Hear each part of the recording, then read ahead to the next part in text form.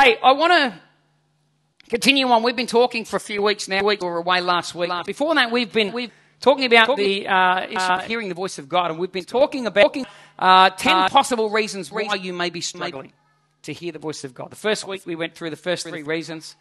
2 weeks ago, we covered the next 4 reasons. We were away last week. Today, I want to pick up from there and jump back into that space. So I want to talk about reason number 8, why you may be struggling to hear the voice of God. If you haven't caught the first few, go back on YouTube and catch up and have a look. But I also want to offer what I'm sharing this morning to you as somewhat of what I believe anyway to be prophetic for some people in this room. I came in here yesterday. I'd had a crazy week this week. Anyone had a crazy week this week? Wants to say. We've had a very, very crazy week this week. And so I came in yesterday, Saturday. Normally I try not to work Saturdays, but Saturday was the only day I had to sit and to just sort of sit with God and with the Bible and go over some notes. And I got in here and all of a sudden I just had this flood of thoughts and they wouldn't leave me. And I was home last night and I don't think I slept because I just had this flood of thoughts and I couldn't stop them. So I got up this morning, come in. You number those thoughts down and they fit in line with what I've been talking about. But I don't want to just offer them to you this morning as point 8 to what we've been talking about. I want to submit this to some of you because I believe this is a prophetic word for some people in this room this morning as well. So having said that, I just want to let's just close our eyes. I just want to pray for us this morning. Lord, thank you for your word, God. Thank you for your presence, God, in this place right now. Father, you are with us. Sometimes we feel it, sometimes we just simply know it by faith, but it doesn't make a difference whether we feel or don't.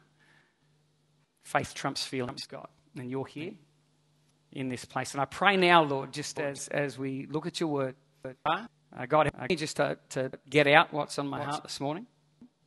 And I pray, God, would you give us ears to hear what the Holy Spirit has to say to each one of us in this room. And we ask this in Jesus' name. Amen. So carrying on with our points. Point number 8, why you may be struggling, possible reasons why you may be struggling to hear the voice of God. Number 8, we're listening for another rule, not a danger relationship. We're listening for another rule, and we're not listening for a deeper relationship with our God. Luke chapter 11, verse 1 to 2. It says that one day Jesus was praying in a certain place, and when he finished, one of his disciples said to him, Lord, teach us to pray, just as John taught his disciples. And Jesus said to them, when you pray, say this. And what's the very first thing he said when he taught them how to put them there? Father. Matthew has the same story in there, only Matthew doesn't record that the teaching was in response to Jesus' disciples asking the question. But he's got the same teaching in there, and he starts. Jesus said, when you pray like this. Our Father. Our Father. We have a Father in heaven. We have a Father in heaven. When I say that word, many of us have pictures and ideas, obviously, of what that means. Because many of us had fathers who disappointed us. Some fathers let us down consistently, to the point where if we name some of their character traits, we would say to them, they are a disappointing person. They're inconsistent. Their actions don't match their words. Some of us were disappointed. Some of us have been hurt. Some of us were hurt unintentionally by fathers. I had many, many moments in my growing up where my father unintentionally hurt me. My dad was a great man, still is an instant man, but not very connected to feelings, not very connected to his emotions. Emotion doesn't really realise sometimes that he causes with the things that he says or the actions that he does, or the things that he doesn't do, or the birthdays that he says, or the anniversaries he forgets, or Christmas, and all those occasions, and you never hear from him. And he's a good man. I love my dad. But he doesn't realise that sometimes he unintentionally hurt. Fathers intentionally hurt, don't they? Some of us have had fathers who intentionally hurt us. I've sat with people and heard stories of how they were treated by their father. I've got one friend of mine, and he says that he would come home from school, and at the time he would sit and eat dinner, and his father would sit across the table. He said his father used to just eyeball him, stare at him, would not take his eyes off him with a frown on his face.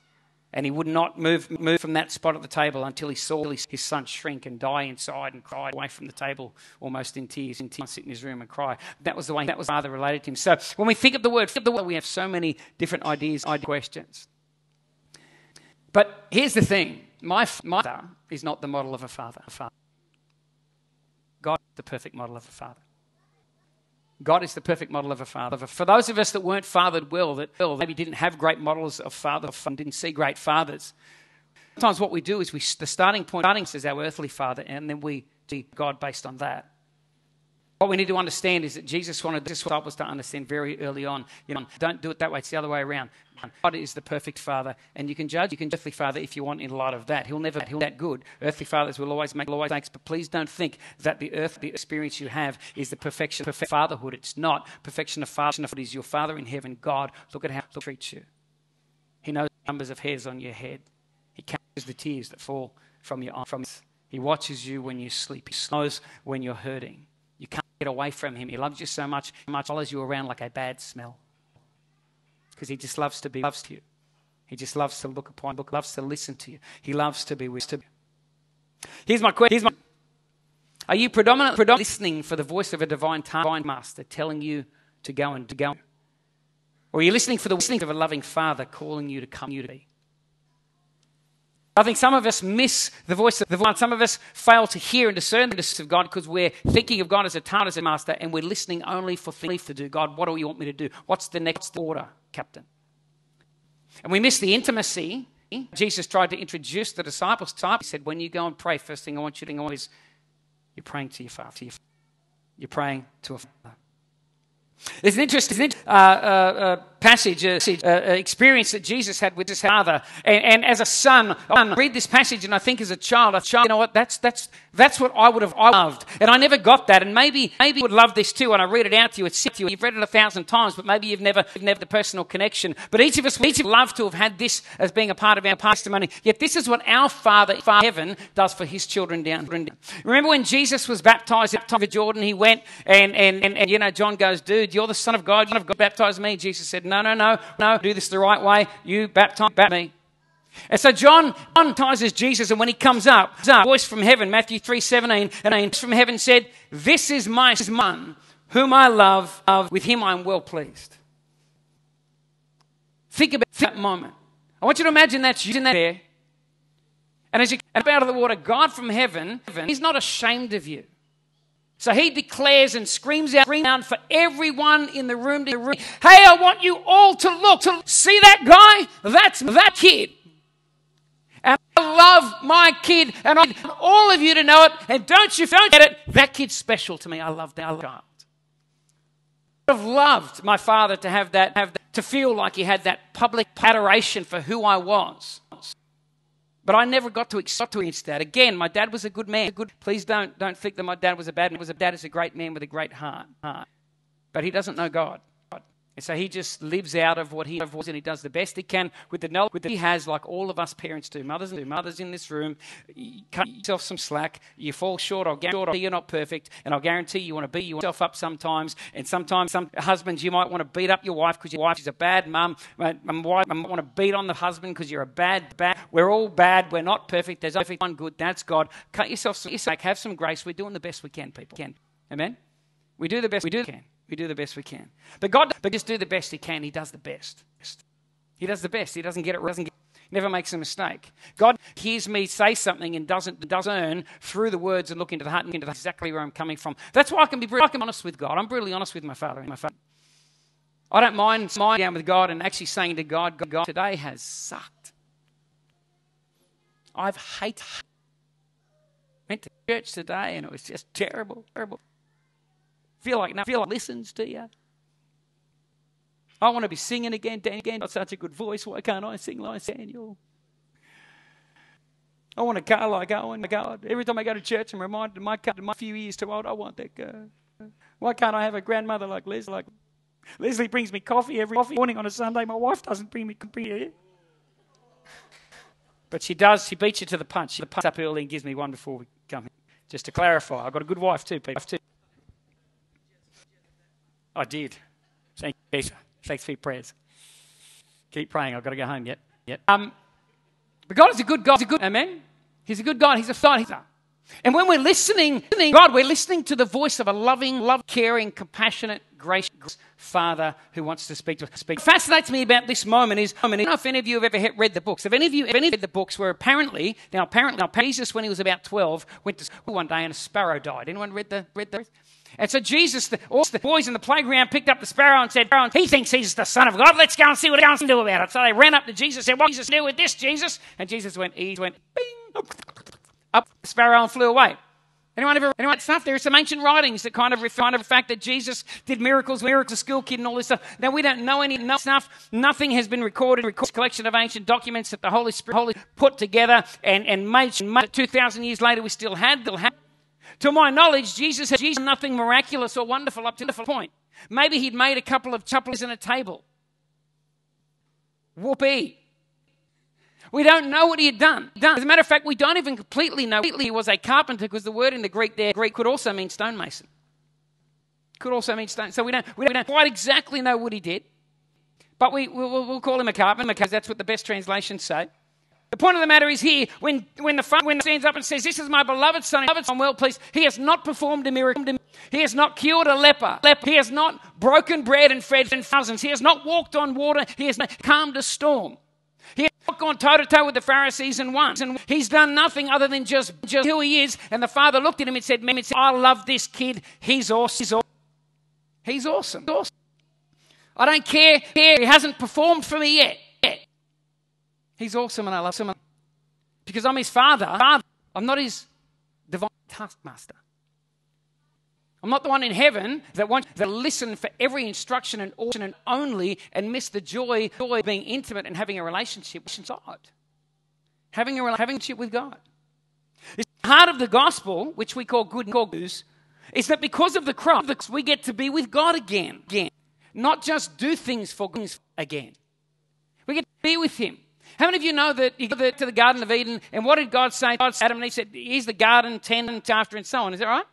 But before he ever gave them a task to do, he was with them. He was with them. And God wants to be with you. Amen? Amen? God wants to be with you. He wants you to be with him. He wants you to have a relationship with him.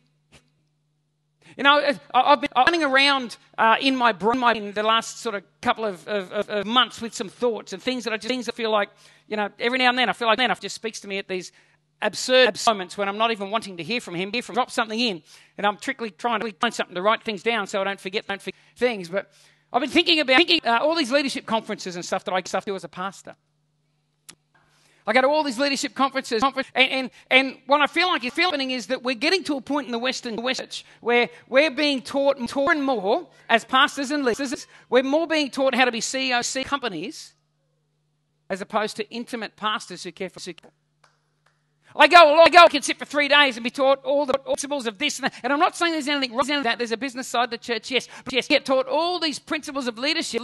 But my heart is crying out, saying, somebody help me get more intimate with the that saved me. Once somebody spend a session and tell me I need to get on my knees and be with him. In Matthew chapter 4, when Jesus called the disciples, he said, follow me.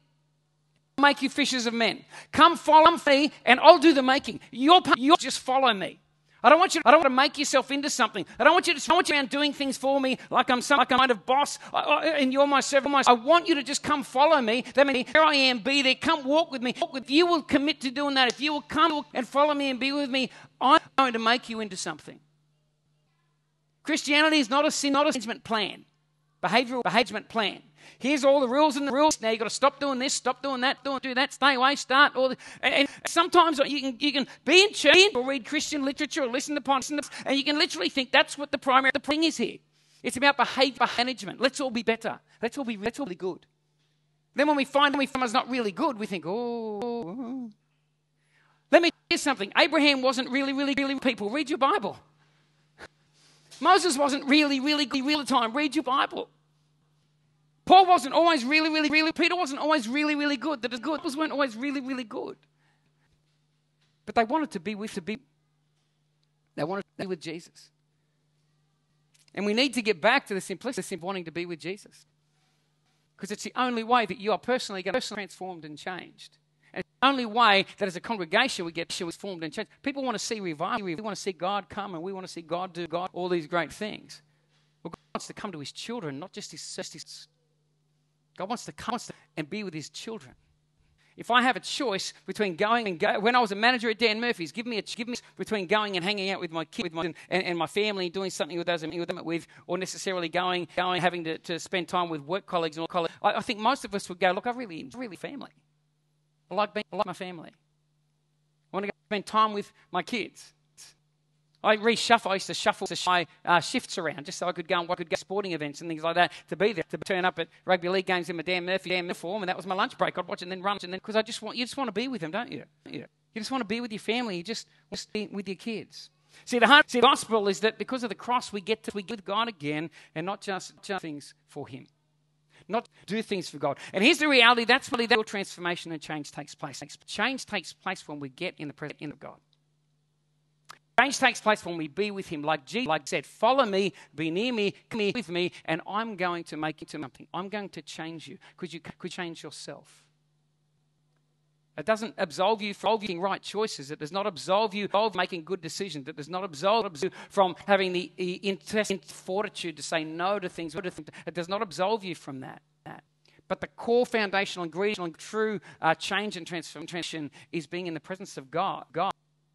And allowing the strength of God and the Holy Spirit to work on us and point us in directions of change that need to take place. You know, sometimes we think I need to change here, and God's going, you know what? You're banging your head against a brick wall because you change down until you've changed here. I've shared the story before. Some years ago, I bought a foosball table for my kids. You know, soccer table thing. Many years ago, I bought one of those things for the kids, and we were living in Ballina. On Christmas morning, they got the ball table, unwrapped it, loved the foosball. And of course, kids being kids, they want you to put everything together on Christmas morning. The morning that you finish unwrapping presents. So buy things that don't have to go together. It saves you such time on Christmas Day, people. Anyway, straight downstairs into the garage, we start putting this foosball table together. I rip it open, I get the box, I cut open the cut-ups, I put a picture of the table up against the wall there, so I know exactly what it should look like at the end. And then I start pulling parts out. Jackie, the wacky one, hands me the instruction thing, goes, oh, you can go need this. I look at the instruction, look at the picture, I don't need that, I'm a man, I'm going to steal it off the picture. I just said, no, thanks, and I just looked at the picture, and I get all the bits and pieces, and I start putting them together, and this goes, and this and that goes there. And to this point, I'm almost done. I've got three pieces of wood left. And I've got a piece of wood. I'm trying to get it into this spot. It won't go in there. And I'm bending, jamming, and thinking, I'm going to break this. It won't. So I'm getting frustrated. And of course, the voice of wisdom speaks through my wife. My spirit says, why don't you try the manual? I grab the manual and I have a look. And all of a sudden, I realise, rats, I'm in a dilemma here. Because I flick through the piece that I've got to go with. Here I am I think there was 97 steps in this thing. The piece that I had to go in was step 3. So I had to pull the whole thing apart, all the way back to step 3, and then follow the process. And we can be like that sometimes. We don't realise that, you can't do step 4 till you've done step 3. And you can't step 7 till you've done step 6. Yet we look at our own lives and go, I've got to fix and do that. But you know what? We struggle and we bang our heads against the brick wall, trying to make ourselves perfect and really good. God's saying, cut yourself slack. I'm not ready to go there yet. I'm going here. And then we can be just as cruel or as naive with each other and go, I'm looking at your life and I know exactly what you need to fix in your life, Owen. I know exactly where I've seen you and observed. You need to fix this. And the Holy Spirit's going, shut up, you're not me. His heart, you can't see what's really going on. He can't deal with that because I'm talking to him about this over here. The Father, He wants to us. Transformation begins by being in the presence of God. Making the presence of God a part of it. Hey, you want joy in your life? Joy, doesn't the Bible say, in his presence, the presence of what? Fullness of joy? Where is fullness of joy found? It's found in his presence. Well, you can go home, watch Dumb and Dumber and things like that and get a laugh. That's great. And watch some comedy shows or shows. But you want fullness of joy. Hey, the Bible, clear. You know where you're going to find it? Find time and get in his presence because there's fullness of joy. How many times does God say to in the Old Testament, fear not? Now, he's not saying fear not, and they're going, well, hang on, I'm really, really afraid. And he's going, afraid, I don't care, fear not, stop it, don't do it, don't, you wuss, stop it. Stop the fear, no, I said stop. He's not doing that. He says fear, and then he tells them why they shouldn't fear. I'm with you. You're in my presence, man. Don't fear, because you're in my presence. There's fullness of joy. There's lack of fear. I could go on and go on. There's so many things the Bible talks about. We find in the presence of a Father, in the presence of our God. Our God. Transformation and change takes place in our life in the presence of God. Not because we think we've read a self-help book or we know what step to take and we know how to do this and, we're praying with that and now I'm really disciplined here. Or I'm not saying there's anything wrong with any of that. But don't trade what Jesus died on the cross. That was the access to come back to the Father for the sake of everything else that we think that will make us the person we think we should look like. Trust God. Be with God. Have grace. Receive His grace, which is actually the transformation from our to change. Interesting in Exodus chapter 34. I was just reading this yesterday. Exodus 34, verse 29. It's speaking of Moses. Moses goes up on the mountain and he gets the Ten Commandments, which must have just, to the angels in heaven, felt like an absolute joke. God, you gave them one Garden of Eden. They couldn't even keep that. What are you doing giving them 10? Their record is not really good with one reward. This is going to be a waste of time. I'm telling you now, God, they couldn't obey one rule. They won't eat from the tree. They did it. Now you're giving them 10. What do you expect? You're setting yourself up for hurt. But anyway.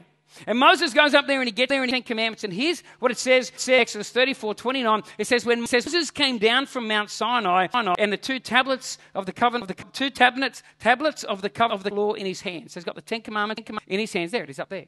He was not aware that his face was radiant because he'd spoken with the Lord. It's funny. He's carrying the Ten Commandments down. He hasn't had a chance to do them yet. Hasn't had a chance to be a really, really good Christian yet. Hasn't had a chance to obey, to dot all the I's and cross all the T's. But he comes down from the presence of God, and he's glowing. Anyone ever spend time in the sun? Go outside today, take your shirt off, walk around in your underpants in your backyard. Something's going to happen to you in the presence of the sun. Amen? You're going to change. Your colour's going to change. You're probably going to end up with blisters. Something's going to be different about you from spending presence in the sun. In the presence of the sun. Well, it's no different spending time in the presence of the sun. We are transformed and we are changed. Moses goes there before he even obeys laws. He gets to do anything with the law. He shows something. He says, look, the law is great. As a matter of fact, it talks about the Testament that the law is like a guide, kinds of points us to Jesus and so on. Reasons for the law. And yes, we need the law. Please don't interpret and read and do whatever you want. It's a free-for-all. It's not. But what I'm saying is when you get in the presence of God, you don't want to do all those things. Slowly, the desire that those things begin to disappear, and you don't want to do those things anymore. You're not forcing yourself to do the other things because you're in the presence of God and He transforms you. You want to start to do that. I'm not praying because I have to, man. I just want to pray because I've been with Him and Him transforming me and changing my heart and changing my desires. And you know what? All of a sudden, I pray. I want to be with Him. I want to get into His Word. I want to be around Him because something happens when it takes time to be around Him. I'm transformed and I'm changed around Him. It says that when Moses came down, he was so radiant, and I find this very interesting. What did they have to do to him? That they put a veil over his face because everybody else wasn't ready yet. Transformed by the glory that had transformed him. It's interesting. Fast forward when Jesus dies on the cross. Matthew makes this statement. And when Jesus died, He breathed His last. He says the temple veil was torn in two. The temple curtain. In the temple, there were different sections. In a nutshell, simply put, different sections. And there was a section called the Holy of Holies. And the high priest could go in there and once or a couple of times a year, and they would tie to his feet. Because if he went into there and there was unconfessed sin and stuff, he could literally die in the presence of God. And they would drag him out by the chain. Nobody could even go in there to get his body. How holy and sacred it was in that where God dwelt. Yet when Jesus died, that temple was torn apart, and everyone now have access to the very presence of God. Why do we not go there? Why are we not going there?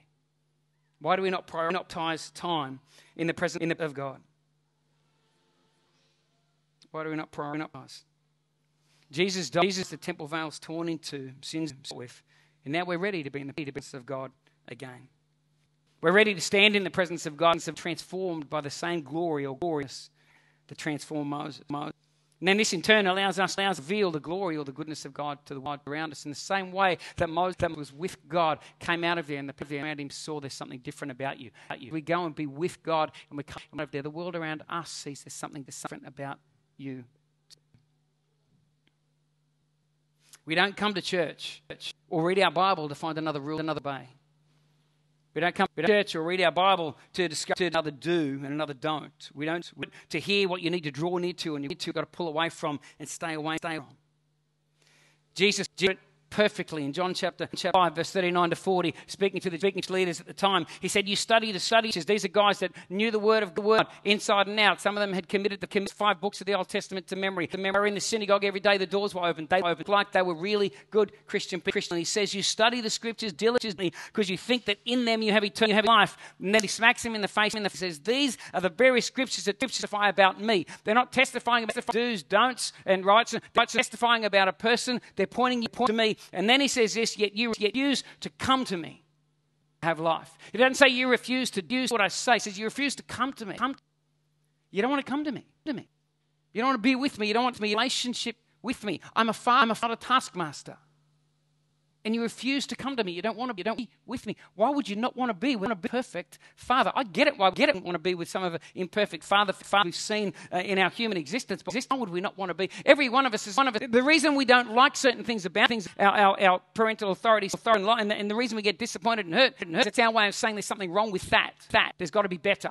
And you didn't add up. You didn't match up. Well, there's a father who does. A father who does, and he offers us strained access and relationship to him.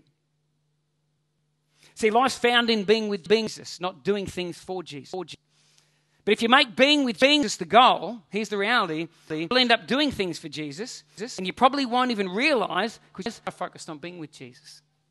Everyone remember Matthew 25? Sheep and the goats? Blessed are you, enter into your rest. I was hungry and you fed me, I was thirsty. You gave me something to drink. And they looked at him and they said, when did we do that? We weren't even trying to be good Christians. We weren't even trying to do all. We were just looking at you. We were with you. We did all. I did, yeah, but we weren't trying to just do things for the taskmaster and do things for the one that gave us orders. We were just wanting to be with our Father. And if you be a person that wants to be with him, be with what? The overflow of that is, of course, and we do. We do things. But we're not doing them to get them to love. We're doing them as a response to a love that we know we have. We're not doing them to get the Father's attention. We're doing them because we know we've already got his attention. Warts and all. Baggage and all. He loves us. We'll finish with this story. Yesterday we were downtown at the Lismore Heart, the music thing. And it was a great day. Great down there and heard a few of the band. There was a country band there. Anyone like country band? I was thinking of you while you were there. I was sitting there doing my best restraint country dancing. You know, they were ladies. Didn't care. They were running out in the middle of the streets ones and everything like that. I'm not quite that free in that space. But we're there, and then we walked around the corner to check out another band, and the band was playing. Towards the end of it, somebody let off a poof thing, and all streamers, little bits of paper everywhere. And I watched this little kid, and this was over there, and they all went boof and then landed on the ground. So the little kid walked over there, and he was starting to pick them up. They're 1,000 little pieces of paper that big. He walked over and he went to pick it up. And then as he got there to grab it, a gust of wind came, and they just went everywhere. No? Now at that point, I'm going, whatever, I'm giving up. But not this little boy. He starts running after them and grabbing them in the air and on the ground. And he's trying to grab all these bits of paper. And I'm looking at him and I turned to Jackie and I said, mate, he's flogging a dead horse, that kid. That's time. There's no way he's going to get all that stuff. And I thought, you know what? I reckon that's what a lot of Christian life is like. We're running around trying to do so many things, trying to pick up so many things, thinking this pleases God, that pleases God, this is how you please God, that's how you please God. Drop this and stop that. Stop. And we end up throwing our hands in the air and going, what's the point? It's so hard. It shouldn't be, because Jesus made statements like, come to me if you're heavy. My yoke's easy. My burden's light. I sat with a kid in a coffee shop 15 years ago in Bangor. We're chatting, and he had some things going on in his world. All of a sudden, he broke down and started crying. He's a 8-year-old kid crying in a coffee shop. I said, what's going on for you now? He said, I can't do it anymore. I said, anymore what? He said, I'm sick of it. I'm going to please him. I thought he was talking about his dad, or teacher, boss. I said, who? He looked at me with tears in his eyes and he said, God. I'm trying to please him. I'm sick of feeling like, what's the thing I've got to do? What's the next performance thing I have to do in order for him to actually love me? Because, yeah, you can say it. Deep down inside, a lot of us still feel like we still like to do something more to get him to like us, to love us. And I actually said to him, which I thought, by the way, was a great bit of wisdom at the time. I said to him, you know what? You're probably at the perfect place now for the first time to just stop trying. You're probably at the place that God wants you to be. Stop trying. Stop trying. Your father, because you've proven yourself worth as a son, is your father because he chooses your father. And he chooses to call you son and daughter. He's a father. Who is God to you? He's your divine taskmaster with a list of do's and don'ts and rules. Who you're still trying to please, trying to hear. What's the next instruction? What's the next order, God? Or is he a father who speaks to you? We're trying to get busy and do. He wants us to just be still and know. So the church is not meant to be a public organisation working for a great progress. It's a family of children enjoying great intimacy with them. That's who we should do. And we can't ever afford to fall side of that. I just want us to bow our heads for a second. Lord, I just want to thank you for your word, God. I want to thank you this morning, God. And I still feel like there's some people here, and God, this is prophetic for a couple of people in this room here. You're on that. You are still in your brain. You know all the verses and all the Chinese and all the stuff, but in your you are still struggling to accept that He's more like boss, or your taskmaster, or the relationship of a child. Clumsiness of that relationship, the goodness at times of that relationship, the imperfection of the child in the presence of the father. You struggle to accept that. But God wants to say to you this morning that He loves you because He chooses to. Not because you earned it, because you worked for it, but because He made a choice. He made a choice. Accept it. Accept it. So, Father, I just pray for each of us in this room, Lord, that Holy Spirit, if you've been to us, God, I pray we would not get up from this and just walk away and get on and eat our chicken sandwiches for lunch, forget the very words, very life that you're speaking to us, God. You speak for a reason, God. I pray that, Lord, you would prompt one here that's hearing from you, Lord. Prompt them, go and speak to somebody, to share with somebody this morning, to pray with somebody, with God, to put some sort of fertilizer that seed, so that seed grows into something really, really strong in their heart and in their life today, Father. And Lord, for each rest of God, as we leave this place, I pray in this 7 days, God, we are going to come across people who have no idea there's a God in heaven who loves them. We're going to come across people who have no idea that the sins that they are living in, bonding into, have already been dealt with 2,000 years ago on the cross. So, Father, give us a chance to talk to people in the next 7 days. Give us the opportunity, Lord, to come across their path and tell them that they have value, they have worth, and that, God, you love them. And you're calling to them, Father. And we ask this in Jesus' name. Everybody every morning said, Amen. Amen. God bless you. Can I encourage you, please, if God's speaking to you, you don't have to come up. We're not a church where we only leaders can pray. Please grab somebody. If you want to come, if you want, happy to chat with you and pray with you. Grab somebody, talk to somebody, share somebody. You feel like the Spirit's saying to you, and pray for one another. Let's minister to one another. That's what the church is. That's what the body is meant to do. It ministers to one another. So don't throw away the opportunity to do that. Amen? Amen? Okay.